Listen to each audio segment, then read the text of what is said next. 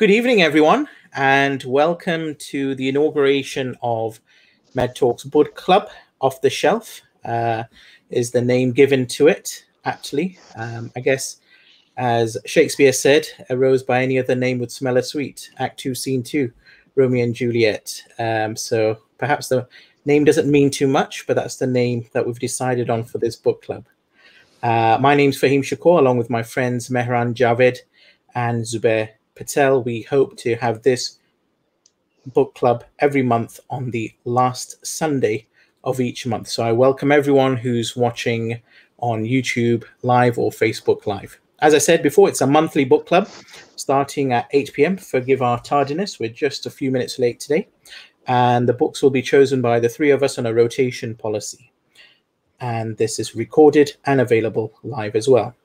As per custom with all book clubs, there are some rules, so I will go through that as this is today's the first session. The first thing is to avoid interruptions, whoever is speaking. Today it seems to be the three of us, so that should be easily done. Drinking is fine, but we're going to avoid any food during the actual book club. And we will always make sure that this book club will be free entry for anyone who wishes to be indulged and educate themselves or learn more about books. And punctuality is important out of due respectfulness to the modus operandi of a book club. And we will avoid any flaming. And this is a form of disagreements that are done in book clubs, which can happen and can cause consternation. So that's a lot of preamble. But today's book is The Checklist Manifesto, How to Get Things Right by Atul Gawande, best-selling author of Complications and Better, and obviously being mortal as well. He does have at least 4 books to his name. A summary from myself. We'll start proceedings, then we'll have a take on the book by Zubair and then Mehran, and then we'll endeavor to have a discussion, and we will be all finished up by 9 p.m. I guarantee you that, hopefully. So this book is about one surgeon's experiences of using a checklist and encompassing examples from other professions, including the aviation industry, construction industry, as well as the world of business and other arenas. I thought this book would be a good example for inaugurating the book club, as the back of the book mentions what would be a good and actually good book for this pandemic, because it's good for flu epidemics to avalanches. If you read the back of the book, which I have here for anyone watching, mentions it on the back. So as I was going past my bookshelf, I saw that and thought, well, this seems like a good candidate for everyone. It's for people who may be part of the healthcare professions, but also those who are not as well. Hopefully those of you listening and watching will take some things away that you can apply in your daily life as we are all settled in the midst of this pandemic. And even those of you will maybe mull over some other things that we go on and decide to. I think it's quite a lot of interesting points. In terms of what I said, I was interested in how we can apply the book to what's going on now. And it talks about checklists, as the name suggests. And that's relevant not only from donning and doffing PPE, but also the mundane issues of having shopping lists. So as we try and keep to our time limited in shopping supermarkets, not touching an item unless we wish to purchase it, the simple public health messages that are going out at this point in time. For instance, washing our hands for 20 seconds at least. When you come home, wash your hands, and all of these sort of things. In a way, you might call them templates, checklists, and other things, but they're all relevant and they're all part of the same discussion. So although they may not be a technical checklist, so to speak, the public health mantra of simple messages to enter the nation's conscience and help us all together to fight this pandemic and maintaining social distancing rules, they are in a way a form of a checklist. The book chronicles many different anecdotes, and we'll come on to them later on in the show, where the author, Atul Gawande, he explains the importance and use of checklists in modern society. In particular, his own work as a surgeon, a well-known surgeon at that, and he explains the WHO surgical checklist, which has been in use for approximately a decade now. The zeitgeist is 2010, and for those of us who remember that time, that was a time when patient safety initiatives were leaping off the page, and the concept of medical errors and enhancing patient outcomes was much more than simply doctors turning up to work and doing their job. The book exemplifies the importance of communication and teamwork to articulate why checklists are important in the medical and non-medical sectors. There's also a very intriguing anecdote near the last pages where the surgeon himself believes the checklist saved a patient on his own theatre table from a near certain death. It's fair to say that there is a happy ending. I don't want to give away too much of the book for those who haven't read it yet, albeit a terrifying ordeal that stayed with him and reinforced the importance of checklists in his mind, and also therefore impressed the urgency of getting his message out to a wider audience. To me, it's clear this is one of the reasons with that patient experience as to why he wrote this book. As the reader joins Atul Gawande on his exploration of discovery, this author on numerous interviews that he does across the country and a few across the world during part of his audit of other hospitals, big institutions are introduced to give merit and rubber stamp the findings that have been produced. The book is well referenced with approximately 181 references detailing the sources for various claims that are made within the book. The simple red cover draws the patient or general reader, whoever's reading it, as often read as a sign of danger in nature as well as general society. The word manifesto lingers in the memory and probably gives more importance to what would simply be known as a book of checklists, which are quite commonplace, aren't they, in general? There's also a very good endorsement at the top by a very prominent author, Malcolm Gladwell, on the front cover, which presumably would lead to higher interest in sales and recognition amongst the public domain for people who are aware of Malcolm's work. In addition to this, it's worth noticing and informing the public that I have read this book before. And as I said, I returned to it because of the lessons that are in the book that are relevant to all of us in the current pandemic. And as it's by a well-known author, that would be a good starting point for the starting journey of a book club. I've talked a lot about some of the summary, some of the points, why I've brought it in, but no book club or introduction of a book would be complete without talking about the author. So a few words about Atul Gawande. Atul Gawande is someone that I've been familiar with in terms of his work for about a decade now, having read his articles in the New Yorker magazine, sometimes in the New York Times as well, and his other book, Being Mortal, I think was published in about 2014, talking about death and how society looks at that. I have also unsuccessfully tried to meet him once at a medical conference in Edinburgh, I remember, more than 5 years ago, but that's by the by. I've watched his climb during the medical fraternity, including his expertise in public health, and his actual background is that of a general surgeon with particular interest in endocrinology and endocrine cancers at Harvard Medical School in Boston, Massachusetts, along with being a writer and a public health researcher. In 2018, according to Wikipedia, he also set up a new company, CEO, which combined Berkshire Hathaway, which will be known to people in finance and investments, as it's the company of Warren Buffett, along with Amazon cooperatives as well. In summary, this book, if you haven't come across it well, is actually very well known amongst medical circles and also non-medical circles. And the author has a gift for explaining complex concepts in a simple fashion without using too much jargon. I think that really is its hallmark. The general artistry of a good writer is shown that way. He uses short sentences, very few words that are not well known to the audience are used. So really, you can actually read this in one sitting in just 3 to 4 hours.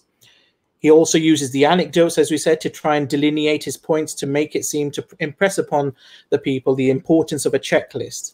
And really, if by the end of the book, you don't believe in the importance of checklists, I don't think the author succeeded in trying to convey the book to you by then.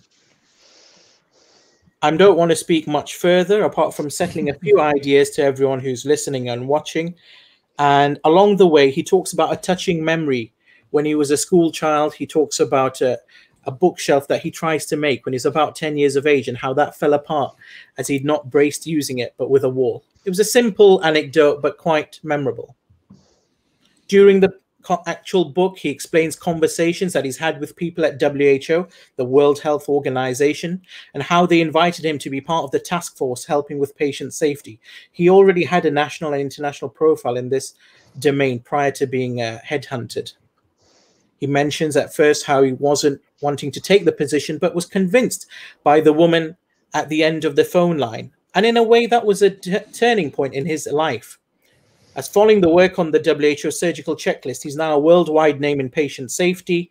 And I guess one of the learning points is don't waste opportunities when they present themselves to you, even though you may not see the clear benefit, and be prescient enough to see how it will affect the future.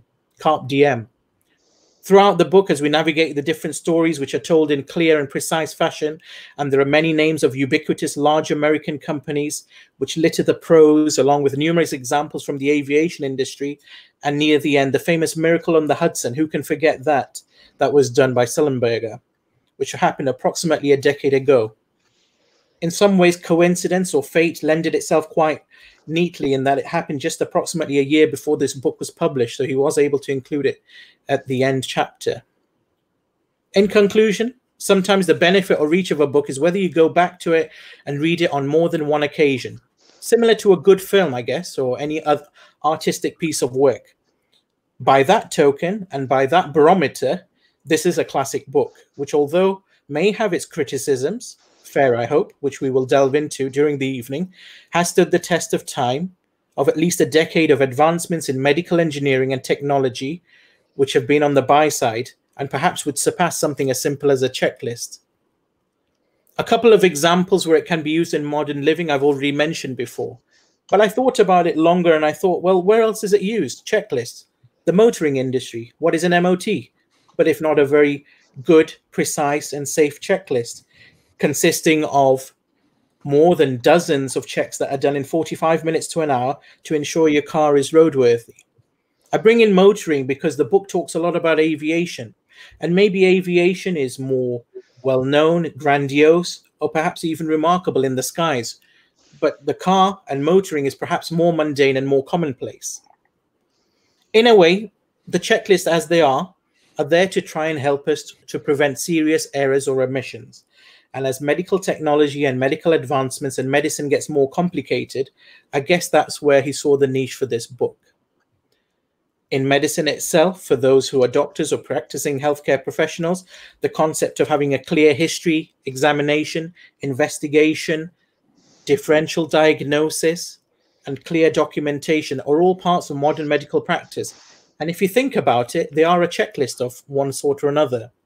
The use of pro formas in medical practice and templates, whether electronic or drop-down templates or paper versions for writing down medical histories, is now a part and parcel of life. And in a way, they do act as aid memoirs for parts to be filled in properly. The omissions are conspicuous by their absence. The book also keeps the reader interested by showing the natural curiosity of the author to perhaps go further than how many of us would. How many of us would actually take the next step of emailing or phoning someone once we read an article to find out more and have that conversation and perhaps travel halfway across the country in order to know more about their situation and what they can add to it. Perhaps some of it is investigative journalism by making that step further. I don't want to give a much more away about the book because we've got the whole evening to discuss, but hopefully that sets the scene and is a good foundation for what needs to be said further. Without further ado, I now bring on Zubair. Thank you, Fahim.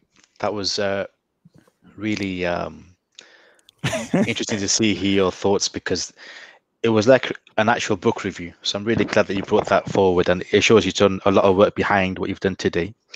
It was certainly more than 5 minutes for him. Well, he's a larger than life character, isn't he? He is.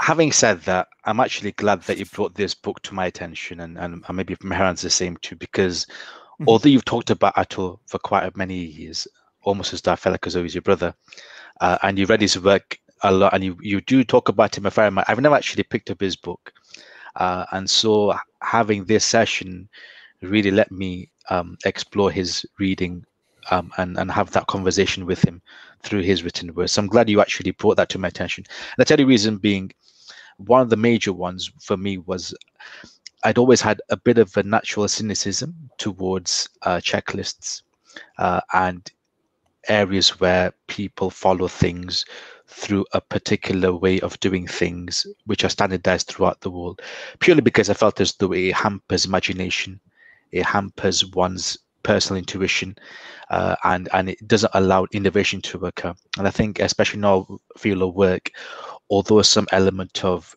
concordance is important, you won't really get advancements unless people think outside the box. So I was a bit apprehensive, but when I read his work, I actually thought, I've heard the argument now. I've read the argument, and I feel a bit more comfortable with what he's written.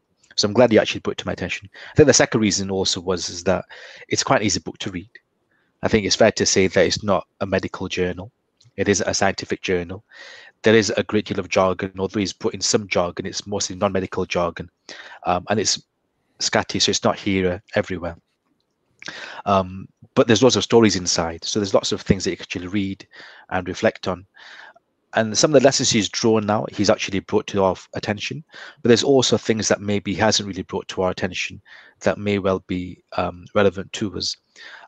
And you mentioned the curiosity aspect, and that really came up to me because I think at times we become quite ingrained in our own journals because there are so many of them. So there's so many things that you can actually learn about or read about in medicine.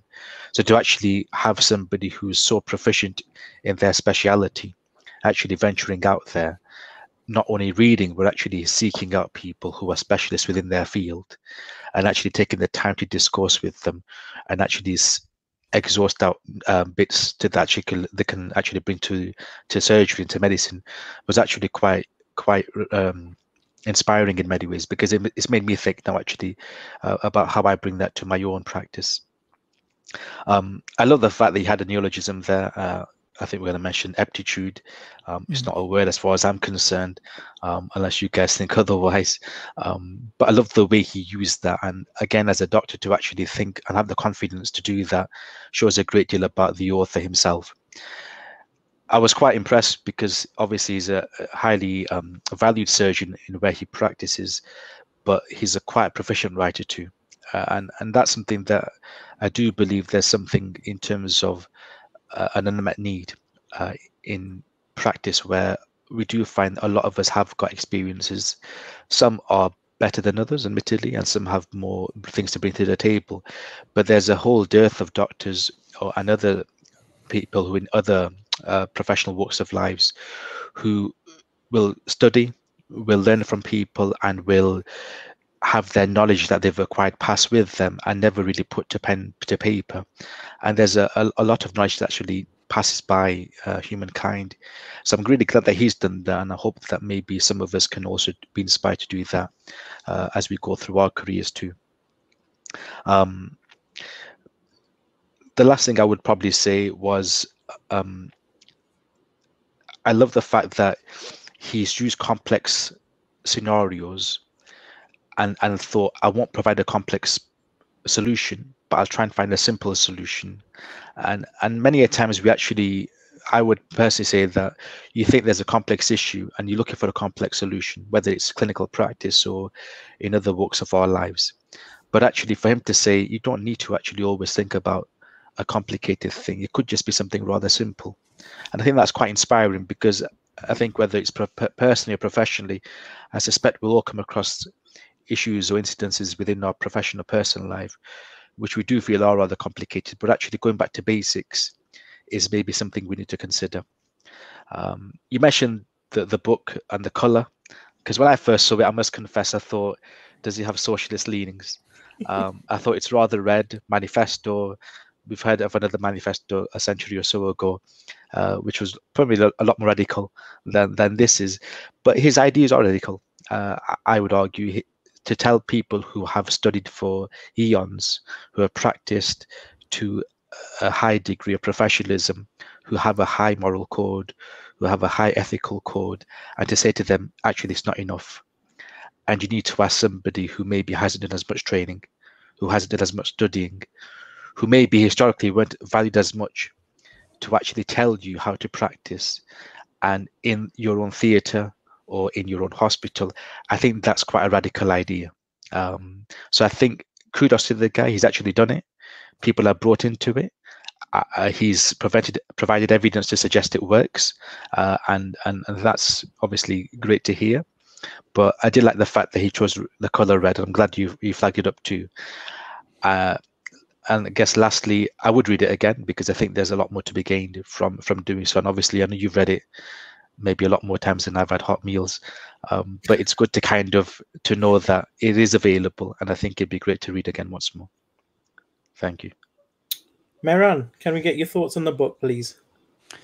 Yeah, so it's interesting. You both have talked about the appearance, and yeah, I agree that there is almost a socialist leaning towards it. The color red, danger, fight or flight, it almost calls someone to action, someone to reflect, someone to take some kind of leadership, someone to be the center of the decision making. That's kind of how it transcends that message to me.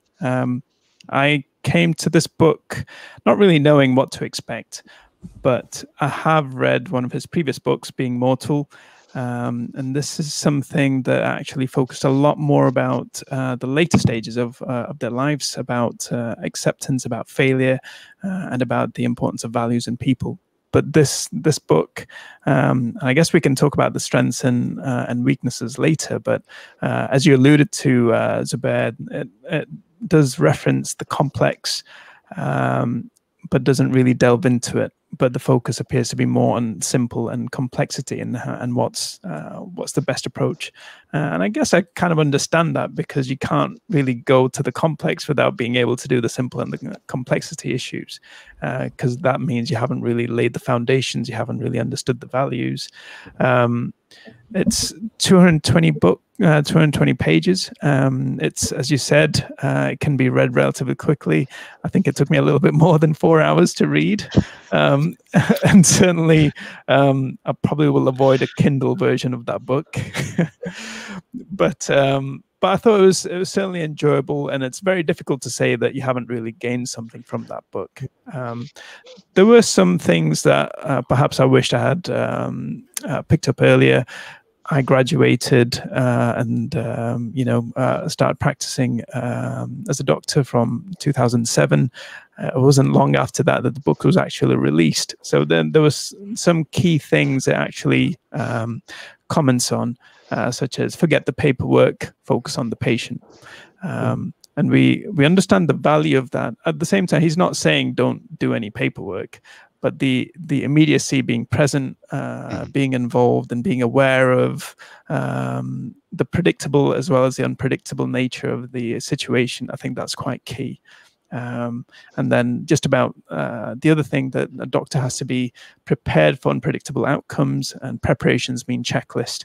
So it's just about rehearsal, just about having certain behaviors so that you're able to adapt to the best of your ability. So certainly there's lots of interesting messages, valuable messages, and I did enjoy the book. We'll come to the ratings later on, but certainly I would recommend people picking up this book. Okay, well, thank you both of you for your initial thoughts.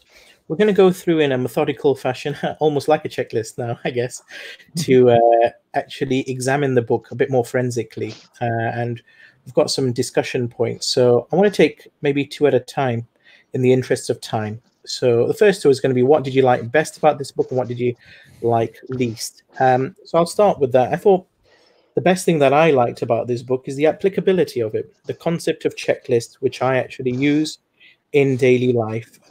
For instance, as I gave some examples during the pandemic, knowing which things to take as I leave the door, and how we're applying it in terms of actual hand hygiene, social distancing, remembering the public health measures. And as he said, like I said before, he mentions at the back, flu pandemic. He mentions it, that it should be used in a flu pandemic, and we're in a coronavirus pandemic. So I think the applicability, the general availability to the masses of this book, if they know about it, which hopefully today will help with, will actually be one of the best things, in addition to his writing style. I think the least one, what did I like least about the book? I think it's maybe just maybe the biases that come in. Obviously, there's quite a lot of centering towards large corporations and so on. And his life, the author's life, has gone towards that. I've mentioned his new company from 2018, he's CEO of, with large corporations. And I think there's an inherent bias. The things I didn't like was the big mention of sometimes the big names, always as if the purring off the tongue almost with the from Harvard, or they went to Brown University, names of Ivy League universities, Walmart's thrown in, Boeing's thrown in. And I don't know if it was just mainly for name checking or what was the rationale for that. And also everyone's described by their occupation, that person who went to this illustrious place or that illustrious place. It's as if almost the person who's then reading the book has preformed an opinion of the person who's brought in and their level of excellence almost, as opposed to what they've actually added to the book or what they've done. You know, they've got a $500 million company or this.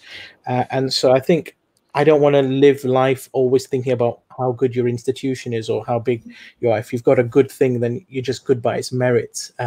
So that came across sometimes, or like I've been to Boston.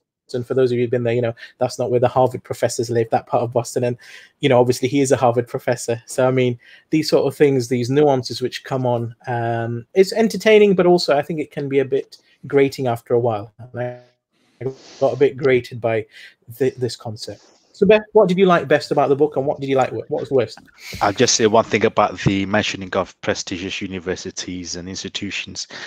In many ways, I think a lot of individuals would rather hear from somebody or want to know about how Boeing was successful and how somebody who went to Harvard thinks, as opposed to from somebody who went to maybe my alumni, Liverpool University, went to, because we do tend to aspire towards those institutions and we tend to gravitate towards those areas. We don't tend to have people thinking, well, actually, how did the local corner shop make it?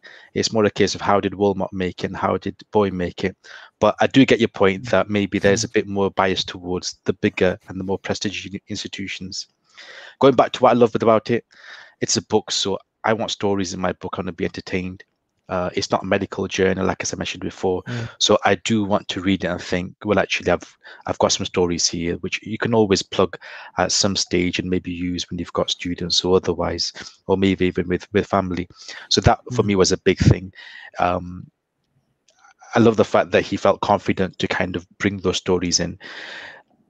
The least bit for me would be similar to what you're saying, broad brush, simplistic conclusions to complex examples that he gave. So he would say something or give an anecdote and he would glean out the thing that reinforced his position. And I don't think there was much critical analysis in what he said from those examples. Obviously, it wasn't a sort of a peer-reviewed journal, which I appreciate, but on many occasions, the solutions, the checklist rather that he alluded towards with every single scenario that he presented with, it reinforced his bias. And he never given any examples where maybe a checklist didn't quite work out or didn't quite provide a satisfactory solution, because for every time it goes wrong, goes right rather, for the child in Austria or a hurricane in the States, there are times where checklists are used and it goes wrong. And I think it would have been, in the interest of balance and for my own personal understanding, it would have been good to know actually where it went wrong by using a checklist, and maybe where innovation or thinking with using instinct would have worked better. So that was my sort of criticism there. Mehran? Yeah, so the positive nature, or certainly the good qualities of this book, as perhaps we've alluded to, is the accessibility and the general nature of how information is delivered. So you don't need any specific qualifications. You can just pick it up.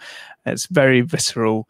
You can learn something by just going through the book. So it's in terms of grammar and degree of knowledge, the degree of words and the hierarchy and the quality of those things. I think it's quite simple. It's quite straightforward. So I think that I quite appreciated that element. The complex element or the avoidance of it, I thought that was the negative thing. He'd used the example of Brenda Zimmerman and Sholem Glorman. And they're quite prominent when it came to the Canada Health Act, because they needed to actually review the situation a little bit like how NHS kind of reviews the state of play and realizes we need to do something more. So the 5-year forward view, etc., etc. So I think they talked a lot about how to actually approach complex issues. So things such as emotional emotional tensions, knowledge tensions, where we're thinking about professional versus lay, evidence versus experience, economic tensions, whether it's public versus private, as well as governance tensions, whether it's competition versus collaboration. So there's lots of little things to certainly focus on, and I probably would have benefited from it. But that's probably coming from a place that I feel I understand the value of the checklist, the simplicity and the application of it, but it's more about how do I get a more rounded understanding to any kind of scenario that comes. So I think it's lack of direction on the complex issues. I think that's where it fell for me. Okay. We're going to move on to the next two discussion points. Again, as I said, we'll take two at a time. So next two is, what are the books, films did this remind you of? How did the book make you feel? What emotions did it evoke? And I noticed these are common questions in book clubs. That's why I picked these questions. In terms of other books, I think the one that came to mind for me was How Doctors Think by Dr. Jerome Groopman. That's a good book that I read some years ago, and it's a book which explains the thought processes behind the decisions doctors make. Again, it's to do with the whole domain of medical errors, patient safety, but also how we can quickly formulate a decision making and not think of all the diagnosis or revisit it if we're not sure, and anchoring and all of these sort of concepts. The reason that came to mind when I read this book is because, in a way, the checklist is one portion of patient safety initiative, but there's a whole host of things, including behaving civil with your professionals in the workplace, which has now become a movement. Obviously, other movements such as the My Name Is movement that was started by Dr. Kate Granger, unfortunately, who died a few years ago, but back in 2013. Again, they're all types of things to not only benefit the patient in terms of comfort, but hopefully a better patient outcome. So I was really thinking of other books by authors who actually are trying to work in the field of patient safety. In terms of films, I brought that in. There was one anecdote which made me think of The Green Book. I don't know if you guys have watched that film with Mahershala Ali. I think it was Oscar nominated maybe a year or two ago. And it's a biographical comedy drama road film about the jazz pianist Don Shirley. And the reason you're thinking, what's that got to do with this? Well, there was just one bit which made me reminisce about it when he talks about in checklist about the M&Ms being taken out and only the brown ones to be taken out and the rest left in. And in the film, The Green Book, Don Shirley, he ensures that every time he does a concert, they should use a Steinway piano. And sometimes he doesn't do it if it's not provided. Now, there's a different rationale. We're not sure why that's meant to be one of the best pianos, whereas for this reason in the book is for more in terms of fastidiousness and meticulousness. But I like the way that you can actually have things and it's not just celebrities being a diva. And so that came out in one of his anecdotes. Over to you, Zubair. How did it make you, what kind of things that you think in terms of the book film did it remind you of? Well, in terms of books and films, I couldn't think of a single reference because obviously I got your questions afterwards, but it made me think that I need to actually watch the movie Sully with Tom Hanks. So I will actually have to look at that when I get the time to do so. I haven't read many books when it comes to patient safety, admittedly, that are of this genre or of this caliber, really, although I've read more dry things that we get through medical journals. So obviously it's kind of opened up that area for me. So I'm glad that you actually brought it to my attention. And hopefully I might have to look into the other books that you mentioned there at some stage. I guess in terms of emotions, it made me feel, I would say, quite comfortable with what we're doing. I think sometimes we do work and we do at times want reassurance that actually what we're practicing makes sense and it has been thought through. And to actually hear one of the architects of the checklist revolution and the sort of working that we do nowadays, and to actually hear from his pen what he went through and why he did so, and the efforts he went through, because he didn't just stay in America and kind of get on with this. He traveled the whole world, from parts in Karachi and Amman all the way through to the Europe and America. So I then actually looked at what he'd done, and he'd spent time going through his issues, and the fact that he uses it himself, and as a surgeon to use it himself, I think for me kind of helped to think, oh, okay, that's reassuring. So I felt more comfortable having read his work, and felt as though, okay, I don't feel the same level of, oh, why do I have to do this for? So I think it helped with some of my reticence when it comes to checklists and some of my misgivings when it comes to checklists, having read his work. Mehran? So what other books or films did this remind me of? Well, I was hoping that would remind me of a little bit more about Being Mortal, but I guess the style and the delivery was just completely opposite. And I guess that's just note to self about expectations and what to actually pick up from the book. And it does remind me about Dr. House. I'm not sure if you guys have actually seen Hugh Laurie. It's quite a famous TV show, but just the way that they approach the simple, more common things, and it's very much a checklist, trying to always adapting the situation to what they're thinking. So certainly I could relate on that platform. But yeah, it's beyond that. I probably wouldn't say it reminded me of a great deal. I thought it was, as you said, the anecdotes, the examples were very much, high caliber examples that he uses. But at the same time, he describes the people that he interacts with are very, people off the street. So kind of the descriptive nature, I think we can certainly talk about that. But yeah, so those are the kind of the initial impressions that I had when I started reading the book. Okay, good. We'll keep going on swiftly. So a couple more again in one go. What do you think the author's goal was in writing the book? What ideas were they trying to illustrate, messages, and any query inaccuracies or things in the book that you found? So I'll start in terms of, obviously, the goal in writing the book. I think I made clear at the beginning is to impress upon the audience the importance of checklists, how they can be used in society, why they're important, how they came into his life. The ideas he's trying to illustrate, I think, by bringing in big business and other companies, is that, and also the NHS. He references the NHS because one of the hospitals involved in the actual preliminary audit, so to speak, was St. Mary's in London. And I think he does impress upon the audience as well how that works quite well. The benefit of that is, I think, how they can both work together, private sector to a degree and the NHS or public sector as well. Messages he's trying to send out is obviously the importance of ingenuity. I think that comes across, obviously, and taking risk, and also staying with entrepreneurs. There's a section in the book where he talks about which entrepreneurs get investment, and it's not just the ones with the ideas. No, people can get ideas. It's the ones who follow through with the idea and get it done, ups and downs, go through it all. And there's a section on that, and I thought what was quite interesting. I took that away as one of the messages. Zubair, over to you. Yeah, I think there was much to be said about what he was trying to achieve from writing this book.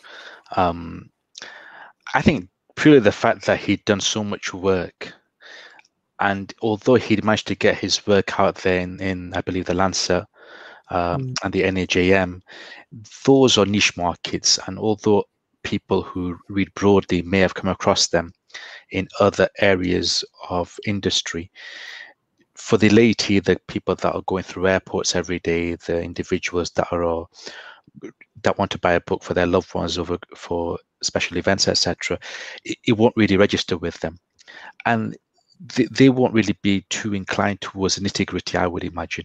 But to have it presented, and the arguments he gave were things that you could actually relate to in other areas. If you're an engineer, you could relate to it. If you were working on a building site, you could relate to it. So I think that his reason, I would imagine, for writing the book was to actually bring his ideas to a wider audience. He'd obviously convinced the medical fraternity in some shape or form of the merits of doing this, and you can see that by its wide implementation. But I suspect part of me thought, well, what about other people that maybe aren't using it? So I'm sure there are industries still that maybe don't use checklists yet. So they mentioned aviation, you talked about your local car mechanic, you've talked about other industries that I'm sure there are others that maybe don't use it as well. Having said that, the only thing that I was going to say really with regards to the writing the book was it allowed him the opportunity to actually bring in other things. So you mentioned there about the entrepreneurs. And maybe there was something there about how he has managed to acquire wisdom over time, but he would never again be able to write that down anywhere in a medical journal. But by writing a book, it gave him the avenue and the oxygen to actually do so. So I think there's something there for us to reflect on, that maybe there are things that as a secondary thing you can bring into a book, where there are nuggets of wisdom that you can scatter in there from life experience or from speaking to others. So I think that's probably one of his reasons for doing so. Mehran, any comments? Yeah, so just going back to the question about the author's goal, and I think it's I agree with both your points. I do think it just reinstates the importance of natural curiosity. All the kind of anecdotes, the examples about the skyscrapers or the aviation examples, these are examples that you probably would have had access to, or at least, if you're walking down a street, there's lots of buildings. So it's that natural curiosity of thinking, okay, how do they mitigate errors? How do they approach this? So it's so it certainly invites and encourages people to delve deeper. And the determination, the perseverance that he shows, I think these are certainly good qualities, and it just kind of transcends through his writing. That even though through his first example of failure, through the first encounter with the World Health Organization, when he tried to implement the checklist, he went back to it, and he still tried to actually make a difference. So I think certainly it's a lot about information about behaviors and the importance of natural curiosity. I think those were the key things for me, in addition to everything that we've talked about. Okay, we're going to rattle through questions because time is always our enemy. We're going to take a few of them in one go to complete the first PowerPoint slide. So obviously inaccuracies, Americanisms, criticisms, how it might change your practice, a few words on that. So I thought, I did ask a dentist about this concept of brushing your teeth twice a day, preventing pneumonia. And I also checked his references in the end of the book, and it's very little to no references about that. Now that's interesting, because you have to remember this book was written in 2010, where there was very little evidence to actually support the viewpoint that brushing your teeth twice a day will prevent a pneumonia, perhaps a ventilator-associated pneumonia. Since then, it's grown, I'm happy to say, and I can confirm it. But I think at that time it was a bit of a thing. You could say that there was a fallibility in the book in that. And I think sometimes when he strays outside of his area of expertise in medicine, then you can see some of the chinks in the armor in the book, I think, it's fair to say. Americanisms, I bring that in just because there were certain things that for maybe other readers, it's a book for an American market in many ways, I think, because of the language that's used. Code Blue, which is like a crash call here in the UK, residents, attendings, it's almost as if you would know what they meant, but you wouldn't know what they meant if you were practicing in a different part of the world. And some of the jargon. Criticism, what could have been better? I think maybe just finishing it off in that way, perhaps a bit more exploration about his insights into the case that nearly went disastrously badly at the end. I think it's fair to say he mentions a patient who's basically left blind in one eye for a long period of time. I think that's quite devastating. And I think that deserves more than a few pages at the end of a book as almost a footnote. I think because obviously it's changed his practice. He never looks at adrenal surgery in the same way again. And he mentions that he's done about 40 operations. And I don't know what the number would be to be proficient in it, but it seems like a low number of operations to call yourself proficient.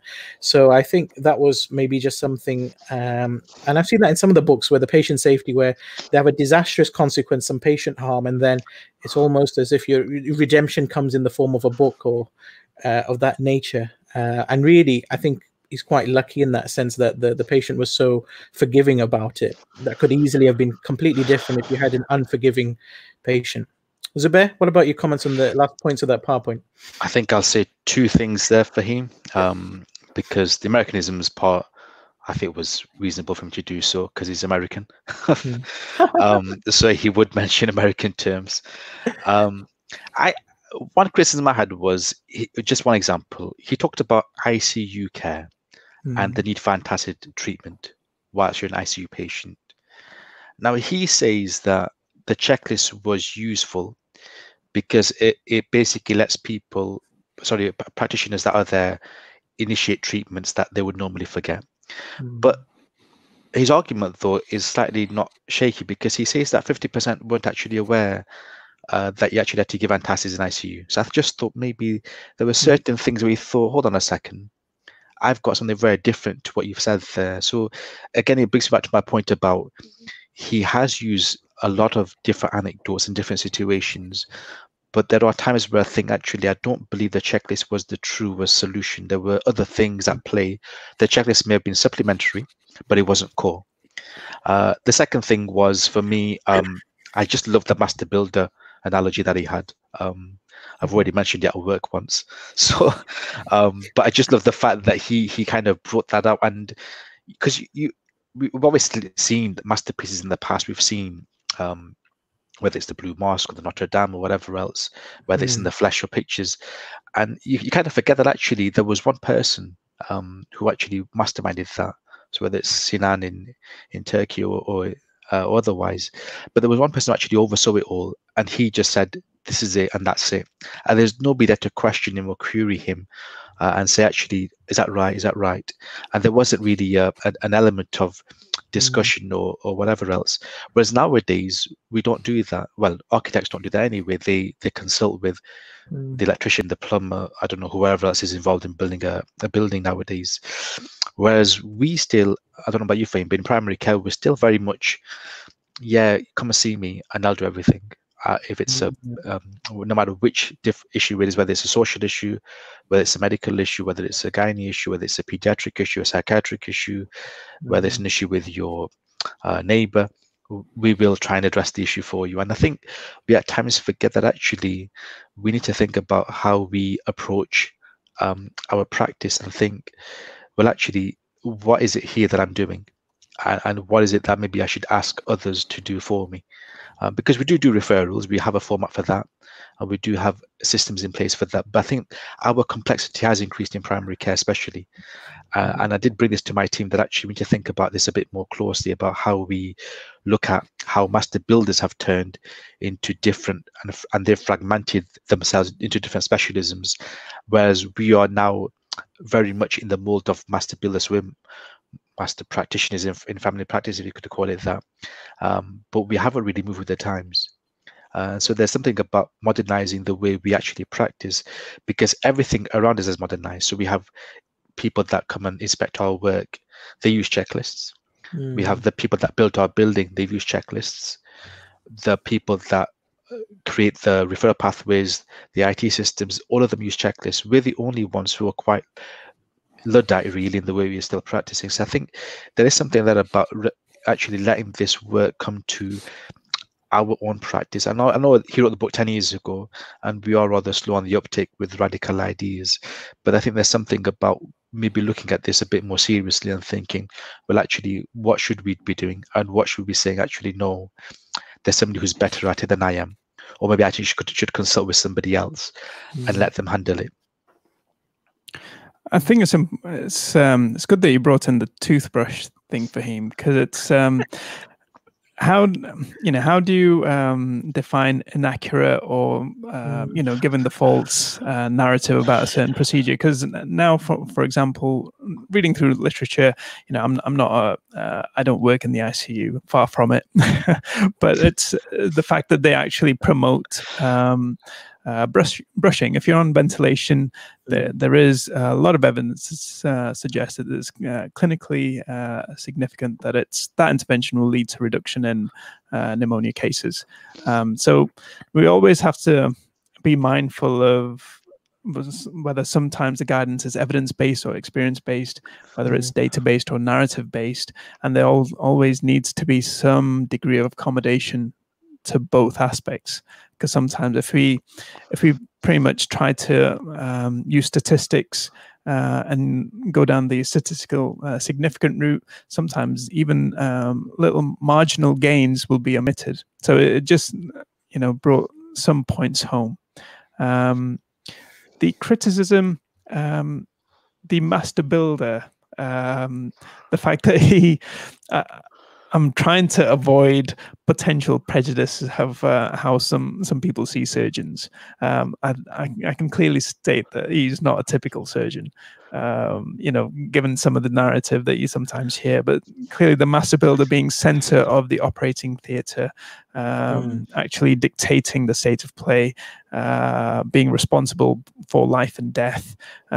Slightly grandiose in how he pictures it, but there's little appreciation. I guess there was perhaps some appreciation when he goes and does spend some time with the World Health Organization. About there's actually the director, the CEO of the hospital, making sure that the supplies, the sanitary conditions, the staffing, all those things are in place to allow you to work in the best possible environment. So I thought that was the criticism, that he perhaps didn't appreciate that to a greater degree when he was interacting with people from different parts of the world. Okay, good.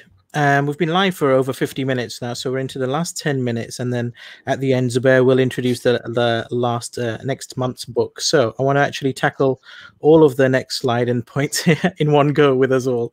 So about 2-3 minutes each, and I'll go through it all for the audience. It's the learning points, aptitude versus ineptitude, any interesting anecdotes, any focus that we thought, anything out of date, any relevance, any checklist, which we've covered a bit before, and the star rating. So in terms of the learning points, I think there's so many from the book. If I was just to pick out a few, obviously the importance of being an entrepreneur, using checklists, trying it for yourself. I think that's a good learning point as well, and having that natural curiosity. Aptitude versus ineptitude, I think that was just one of the arguments in the book, obviously, how mistakes can happen through ignorance, or they can happen when you know the actual material, but it's actually still doing it badly.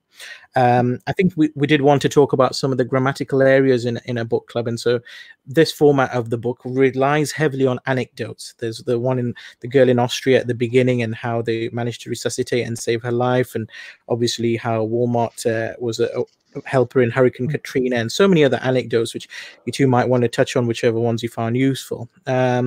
Obviously, it's quite a hospital-based book, and that lends itself because that's the specialty of the author itself. So I think primary care and other specialities like palliative medicine, although that's touched upon in one of his other future books, Being Mortal, I think came out in 2014. So for those who are wanting a primary care outlook, I think they just have to extrapolate from this book because it's wholeheartedly based on hospital medicine. I mentioned out-of-date information just as one of the points we might, because obviously it's 10 years later. You know, this, as I said at the beginning in the preamble, the zeitgeist is 2010, and the world's moved on now. So certain statistics that are used, you just have to use with a pinch of salt, because they've changed. Like, for instance, how much India spends on its healthcare. It mentions double figures, but that's gone up so much higher now, and we're expecting its economy to take over UK by 2040. So I think the way you look at what are middle-income countries and so on and things has really changed in the last 10 years. Relevance to the pandemic, there's so many. I mean, as I said, as I leave the house, I use a checklist, and obviously donning and doffing PPE. In particular, I think taking off PPE, there's a certain way you have to do it, and to prevent infection. Hand washing, you know, that's obviously become a big issue. So there's many different things of being systematic and methodical. And like I said, the checklist in everyday life. I think for you, Zubair, you were going to mention CPR, so I won't mention that, but things like writing things down, prescription doses, as I mentioned, templates, drop-down tabs, pro formas, mandatory training, they're all in a way of checklists as well. So really, I have been using this book in life since I read it, I guess, although more so now. Star rating's always hard, and I do have the benefit of the Good Reading Guide star rating based on over 3,000 people, but I made my rating before I saw that, in my defense, and I'd give it a solid 4 out of 5, and I think that's a really good rating. But I think that takes into account the eminent person. He's got TEDx talks from this. There's numerous books when you go on his website, atulgawande.com, and interviews he's done on this. Clearly, it's part of the American culture and popular culture now in the medical world. So it's an undeniable giant there now. So for that reason, I had to give it 4 stars. Zubair, your summing up thoughts? Yeah, aptitude against ineptitude. I obviously flagged that up because I thought, what is aptitude? I've never come across that term before. I thought it was an Americanism, first of all, but it wasn't. It seems to be that he's made up a word. There's a neologism, as they call it, in some circles. But I thought it was great of him to do so. Just having that confidence again to say, well, actually, there isn't a word that exists for this. I'm just going to make one up. and see whether it catches on. I don't think it has caught on, admittedly, but it was good at least that he gave it a twirl. The anecdote that really struck me was the girl in the lake in Austria, who sadly became trapped into the lake. Obviously, it's quite emotional, and obviously when you're a father and you've got young girls, obviously you feel a bit more, it kind of touches a nerve in some way. So it was nice to know that it actually had a pleasant ending, because I was a bit worried initially when I first read it, thinking this is not going to end very well. But actually knowing that it ended well was really quite reassuring. But I could not quite figure out why he put it in there initially. I just thought, okay, it's a nice story, but why has he written this story down? But obviously it became clear later on why he'd done so, because it gave you the reasons, as in the checklist that they'd formulated, which was being run by the telephone operators in the clinics in Austria, and the way they made the system work so smoothly for that young girl, and I think for others too. Obviously, you mentioned that sadly, prior to the checklist being implemented, there was a higher fatality rate when these things occurred. So it was nice to actually have that anecdote there. And I love the way he kind of mentioned it initially, but then brought it back to our attention later on. So it created a bit of suspense, which is at times difficult to do with these sort of pieces of work. Yeah, I mean, the focus quite clearly was on secondary care, and I guess you would say mostly in surgical theatre, but he is a surgeon. A lot of people do sadly pass away in surgery, despite the best efforts of our surgical colleagues. And as you mentioned, there is a lot of surgery being taking place throughout the world nowadays in a variety of settings with varieties of provisions. He mentioned certain hospitals where they would rewash their gloves and reuse instruments, which obviously we never do here in the UK, but obviously others don't have the same liberties, unfortunately. But it was good that he kind of mentioned it. But again, he is a surgeon, so he would do so. But it made it a bit more tricky for me, because I'm thinking, well, how do I make this relevant to my practice? So for me, the only thing I could think about really was CPR and basic life support, because whenever we have our annual training, we get a sheet, and there's stuff in there about adrenaline dosages that you remember for a while, but then kind of, because we don't use it thankfully very often, it kind of slips their mind. But we have those sheets within our research bag. We have them ready, so if ever somebody did have an issue within the practice, we could use them quite quickly. And again, his argument about freeing the mind from the mundane to focus on the complex is really quite relevant there, because you don't have to remember the actual figure of how much adrenaline to use, but you can actually then focus on other things because it's all there for you. So I think that was really good for him to mention that. I couldn't really think about many other examples doing primary care for checklists, because I don't think we really do them. But I know you've put a few there with regards to drop-down tabs on EMIS Web and that sort of thing, and performers that we use. And I guess, yeah, you could say they are checklists. I've just thought them to be more administrative, to be quite honest with you, as opposed to checklists in nature. And the only other checklist we've got really is for patients that we refer for memory clinic, where we've got the bloods to do and the ECGs, etc. But yeah, I think you are right, though. I think if we were being a bit more loose with the definition, then I think definitely we use checklists throughout our practice for everything from who's had the core training done and who's had their main training bits done for example, IT and clinical information governance, etc. Star rating wise, definitely, I wouldn't say it was a 5. I enjoyed reading it. It was easy to read. It was inspiring. There was lots of stuff there that made me read it through, and it wasn't cumbersome. I've read other books where it's taken me years to read because it's taken a lot of time to kind of go through them. I've learned a lot with the book, but I wouldn't say that with the amount of words and pages he's got there. I think there are other books that maybe you could learn more from, but I would definitely say it was a lot more entertaining than others were. So I would concur with you and go for a 4 out of 5 on that basis. But I'm not. I think it's far better than many of the books that you'll see out there. Mehran, your summary? So learning points. I think there's he does mention a lot about values and about the routine. Sometimes because we become so routine bound, it can take your focus away, and that's when failures start to emerge. So I think he talked about the importance of freedom and discipline, craft and protocol, as well as specialized ability and group collaboration. So I think those kind of snippets of commentary I thought was quite valuable.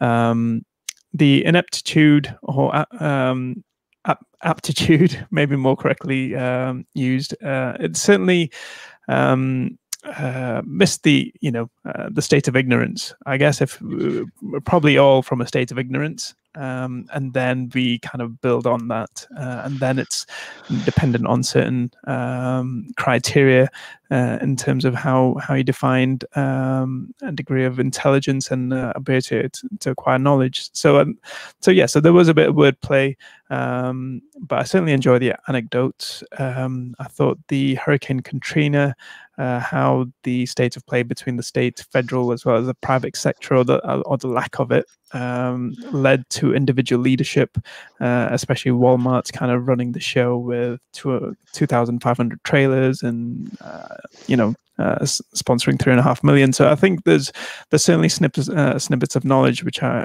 quite appreciated.